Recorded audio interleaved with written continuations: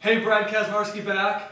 And there's a topic I want to talk about that's kind of been driving me crazy lately, and if you're a strength and conditioning coach, this should kind of be bothering you too.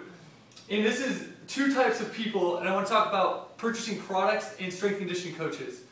So I know this is hard to read, but let me go through this.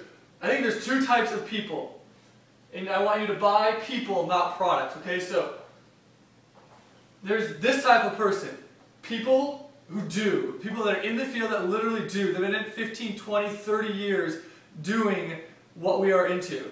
These are the people who tell you what they do. So their products and research and all their information is literally just saying what we do.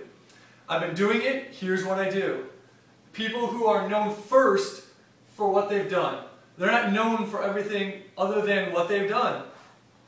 And these people, I consider some of them are Mike Boyle, Louie Simmons, Jim Wendler, Gray Cook, Stuart McGill. Those are just to name a few. These are people who are dying to give away what they've worked hard to know. If you watch, I'm not a Westside Barbell person or Louie Simmons because obviously I'm not a power lifter, but I love watching Louie talk. I love listening to Westside because they're so passionate about giving away the 30 years of information they've worked hard to do. I love, obviously, everything Mike Boyle talks about and does, even though I don't do it exactly the same way.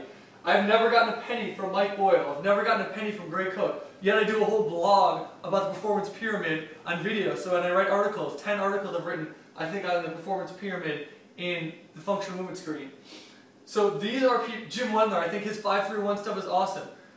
These are people that do and are known for what they're doing, and they tell you about it.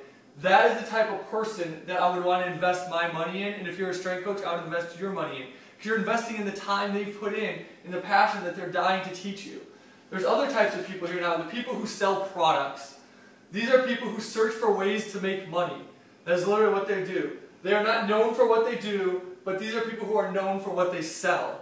They're the people who have these products out there and these fancy long pages, although I think they're ugly, these long pages of all these recommendations, and they just contact all these other people and say, talk about me, hook me up, I'll give you a profit. Like I said, I've never done revenue sharing, or I guess in the term, I've never done an affiliate for Mike Boyle Strength Coach or Gray Cook, because every single time I recommend one of their things, I want it to be 100% pure. I don't want it to be tapered by the fact that if I recommend someone to go to strengthcoach.com, I'm getting $3 for it or whatever, which is a fine thing to do through the affiliate, but I won't even do the affiliate because I don't believe that I want to be tainted at all in how I recommend stuff.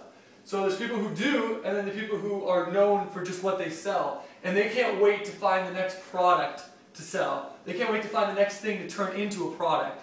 So either when you're going to spend your hard-earned money on strength conditioning and new information, there's two types of people. You can invest in the people who are then making the products, or you can invest in the products themselves. My recommendation after being in this field for years, for now 13 years as a professional paid strength and conditioning coach, is invest in people who are doing these things, not invest in products. You'll never be disappointed when you invest in the people who invest their time in doing the best they can, but you will almost always be disappointed when you invest in products.